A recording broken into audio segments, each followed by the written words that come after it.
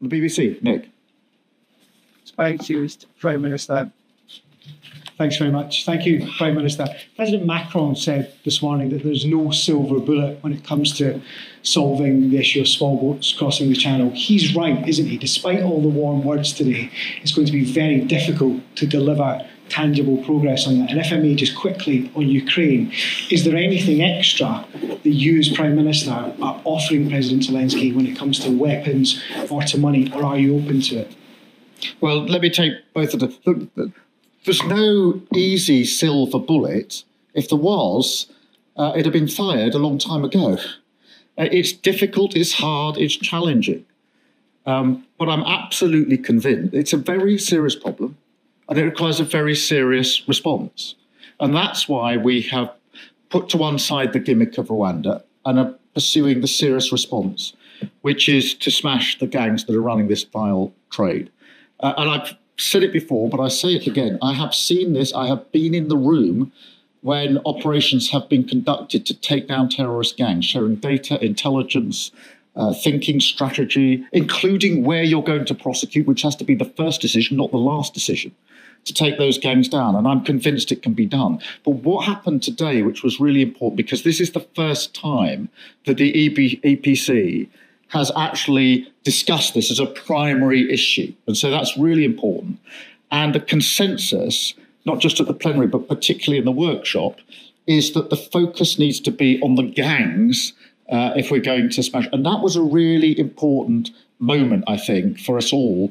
There's a high degree of consensus that we need to work in this way, a real interest in working with our Border Security Command, and a sense of how quickly we can get on with that. There are no silver bullets. Nothing is going to solve this overnight.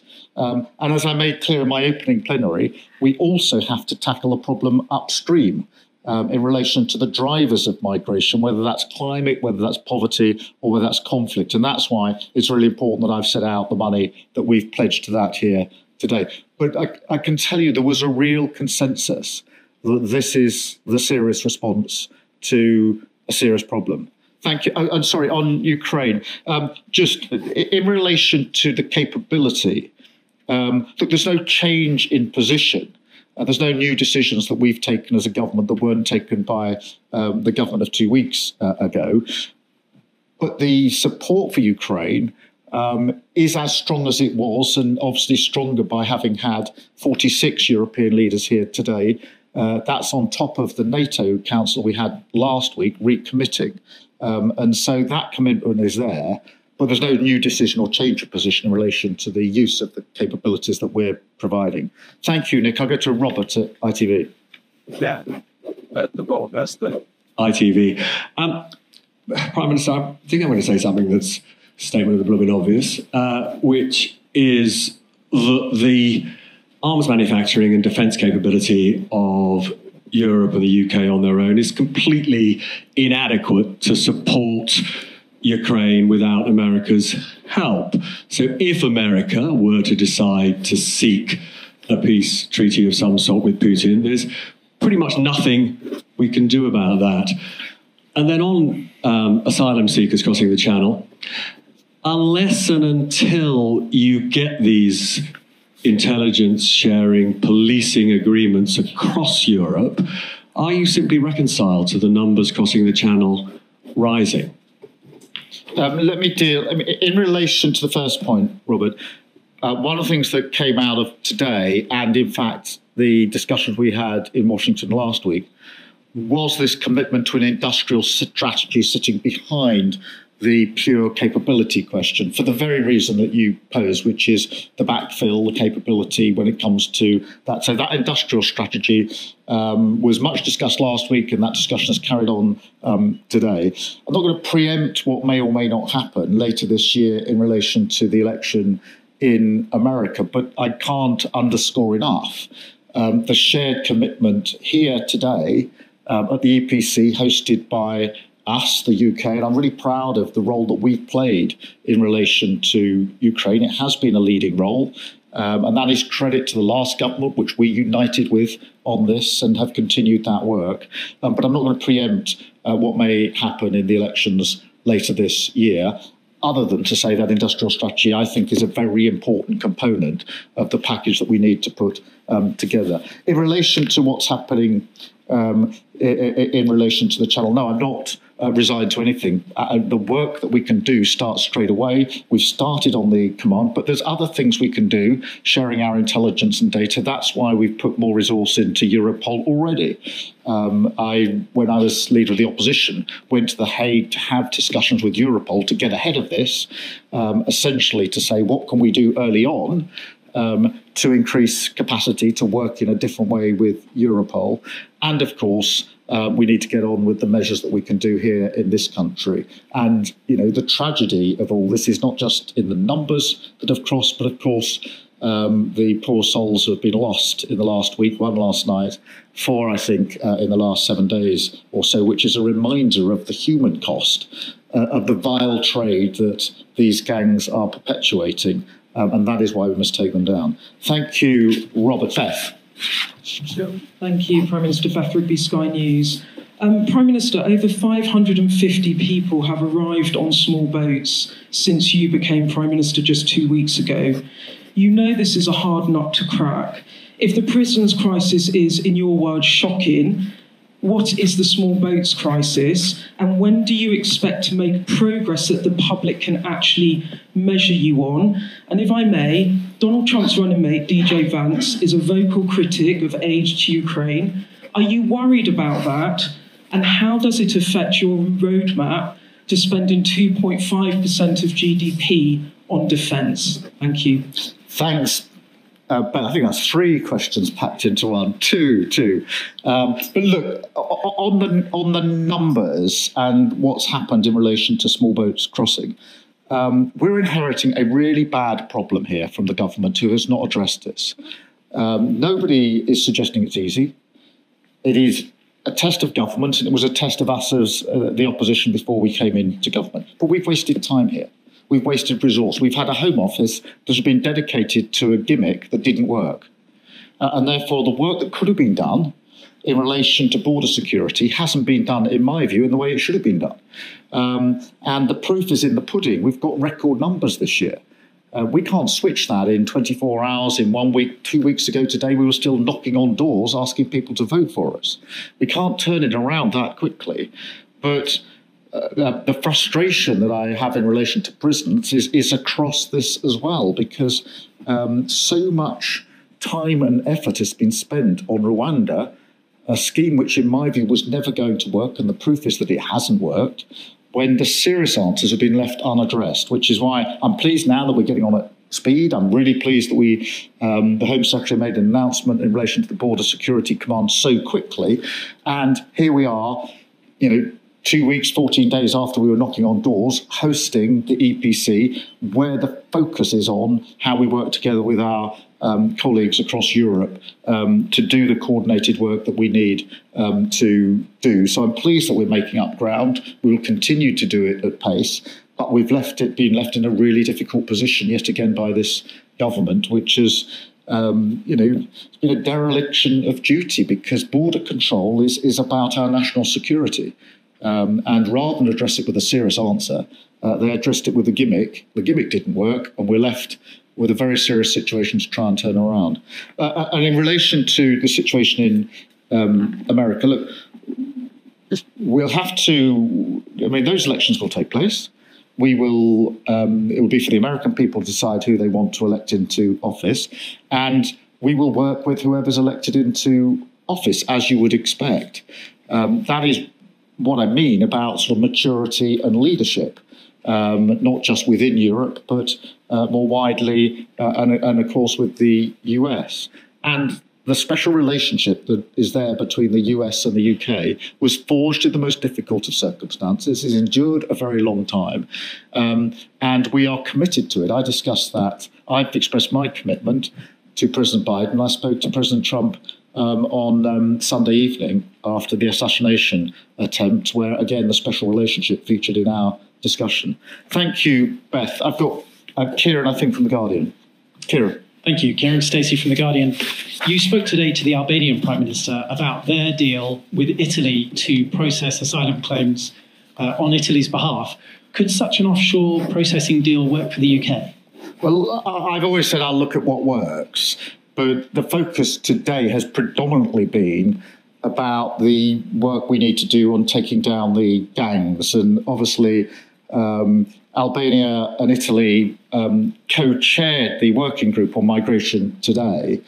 And that was predominantly and dominated by the work that we need to do, sharing intelligence, taking down the gangs, and this sense that the focus has to be on that aspect if we're going to make progress. And the sense actually out of the group that this is not a left-right divide, it's actually a really important pragmatic set of arrangements that we need to put in place with our European partners. And I felt there was a real sense of progress over the course of the day in relation to those discussions. Thank you, Kieran. I've got David from the Daily Mail. David. Thanks, Prime Minister. You didn't seem to categorically rule out there the prospect of offshore processing centres in the future.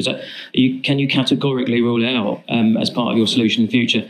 And during your bilat with President Macron later, will you discuss the possibility of a returns deal and what might that look like? Would it be just a bilateral deal with France, or would it be with the whole EU, and would you be willing to accept a share of migrants being sent here by the EU as part of any deal?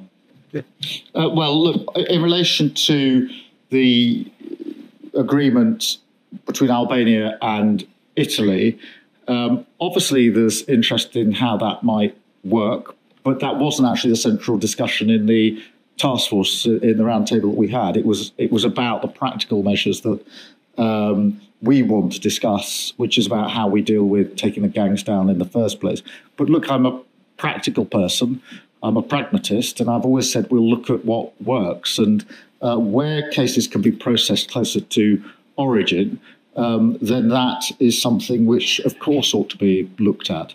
But the reason I'm putting it in this way is because the emphasis today was very much on the practicalities of dealing with the gangs in the first place. And that's where the second part of your question is answered as well. The returns agreement only comes into being at the end of the process. And my focus is at the beginning of the process to make sure we actually secure our borders, because the problem we've got at the moment is we've got tens of thousands of people who are here who shouldn't be here, who aren't being processed.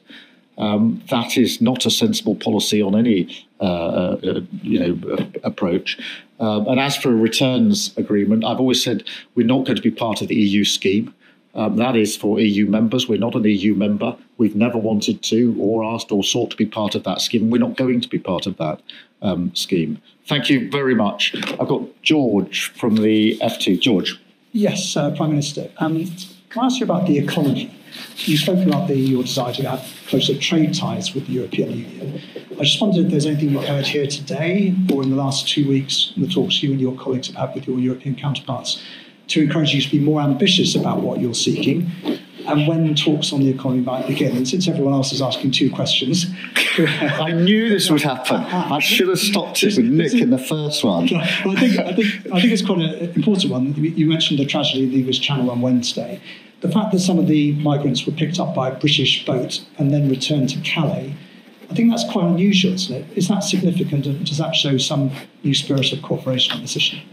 Well, on the economy, look, I've been pretty explicit here and previously that we want to seek a reset with our relationship with Europe.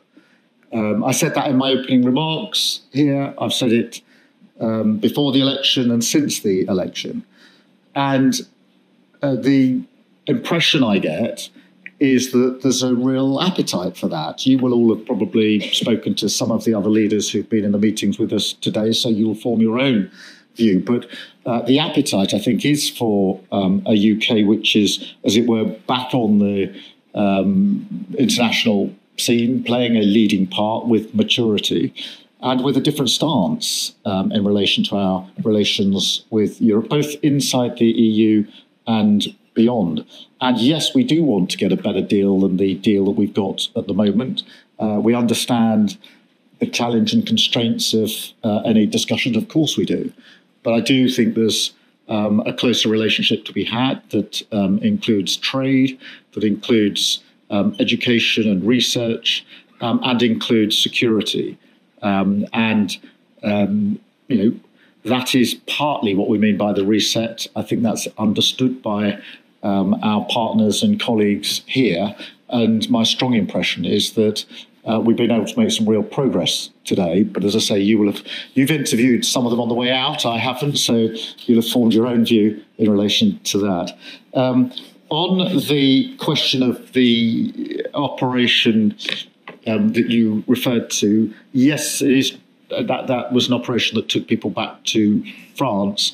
That's really an operational decision for those that are carrying out the exercise, and I think is done on a sort of operation by operation basis. There's no change of policy in relation to that.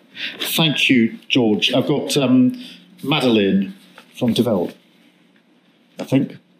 Hi. Yeah. Thank you, Prime Minister. Madalina Rutkowski, Die Welt. Europe is talking about building a stronger security architecture, and the UK wants to play a bigger role in that. What would that mean for the UK's nuclear deterrent? A German government official suggested that the UK could contribute to a European nuclear shield in case NATO skeptic Donald Trump gets elected. Is that something you would consider? Well, thank you for raising that. I mean, the first thing I should say is that we are committed to the nuclear deterrent, and I've been very clear that that includes all of the necessary upgrades that are there to keep the capability in place. That was something I was able to make clear in NATO last week in Washington and touched on occasion today. I do think that this is more NATO really than EPC, that the UK does make a unique and really important contribution, particularly in Europe, when it comes to security, because of the nuclear element, but because actually we stand full square on NATO. We were, as a Labour government, proud signatories to the original NATO treaty, which is in Brussels at NATO headquarters, with the signature of our Secretary of State on it. And we are as committed today. It's an unshakable commitment to NATO. My own personal assessment is that NATO is as important, if not more important today than it's been for many years. And so that's where we stand on that question. Thank you. I've got Oliver from the Times. Oliver. Thank you, Prime Minister. Just following up on Beth's question, both Donald Trump and J.D. Vance have been very clear and expressed extreme scepticism about continued American support for Ukraine. Without preempting the election result, what is your message to them from this summit? And also, if I may, 2 weeks ago you were in Camden casting your vote in the general election. Now you're hosting world leaders at Blenheim. That's been a bit of a whirlwind. On a human level, how strange has it been? Look, I'm not going to preempt what may happen, but look, the stance we take is important. The stance that we took in Washington at the NATO conference mattered because it was intended to show to Russia in particular, the resolve last week of the NATO countries, a bigger NATO, a stronger NATO, a NATO with increased resolve to stand up to Russian aggression. That was then repeated today. That matters as a signal, as a stance.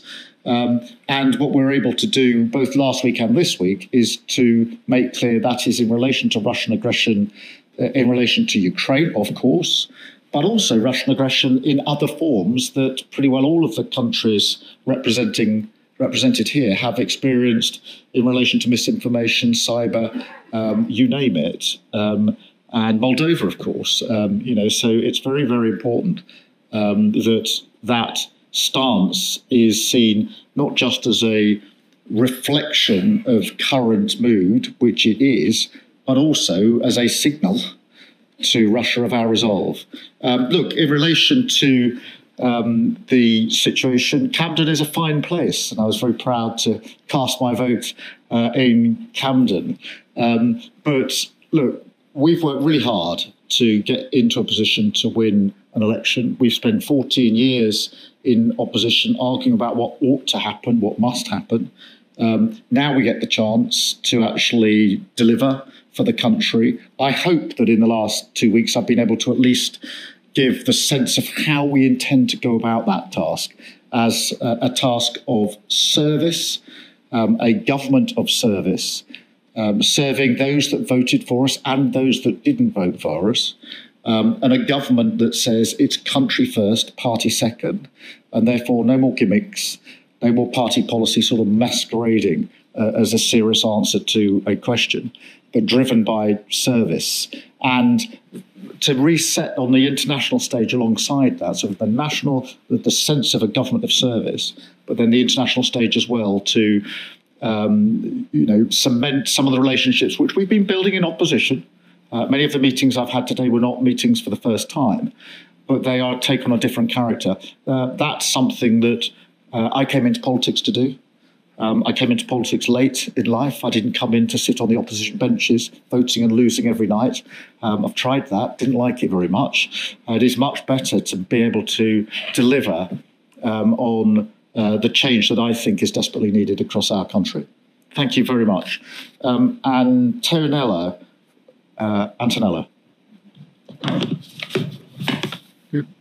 Thank you very much, Prime Minister. Your predecessor, Rishi Sunak, built up a special relationship with Italian Prime Minister Giorgia Meloni. Are you going to have the same very close and friendly relations with her, and why? And secondly, if I may, as he was here, what do you think of the appeasing behavior of Hungarian Prime Minister Viktor Orban towards Russia? Did you discuss that with him today? Thank you. Look, in relation to my predecessor, firstly, can I say something which you didn't ask, but I do think is important? I think he's been incredibly statesmanlike and generous since the election, if I may say so, and I thought he, made that very clear in the way that he replied to the King's speech yesterday. The relationship that he struck up with Italy was important. I think we've got a long history between our two countries. And we've both had the opportunity today to make clear that we want to continue with that strength of relationship between the UK and Italy. That is a good thing. And so we build on the relationship that Rishi Sunak put in place rather than start in a different place. And I think that's been an important part of the discussions I've been able to have here today. As for the discussions I've had with individual leaders, then I'm not going to start going into the details of those, as you would imagine. Part of the purpose of these meetings is to have the opportunity to discuss issues of mutual concern with leaders of, in this case, 46 European countries or entities. And that's been very good from our point of view. It's been a very successful session today of the EPC. I'm very pleased that we've been able to host it, and to be able to host it here in this splendid place with the weather, which we can't take the credit for, has added to the real sense that Britain is back on the world stage. And I'm really pleased that most of the leaders, if not all of them, are leaving here with a sense of renewed confidence in their relationship with the UK, with a real understanding of what we mean by a reset, and I think looking forward to deepening the bilateral relations that we have with all of them. That's been very much a theme of today. Thank you all very much indeed. Thank you.